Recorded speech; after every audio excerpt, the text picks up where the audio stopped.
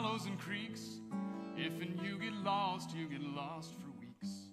Listen to a tale about a man who got lost 100 feet under the winter frost. Now Floyd was a reasoning man. He knew what he wanted and he had a plan. He was just as smart as he was brave. He was gonna find him the perfect cave.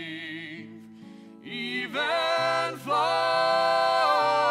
knew something wasn't right. He was suffering nightmares at night. But he didn't worry about what he dreamed. Things was going good, or so it seemed. When looking for his fortune under the ground, sure enough, his fortune is what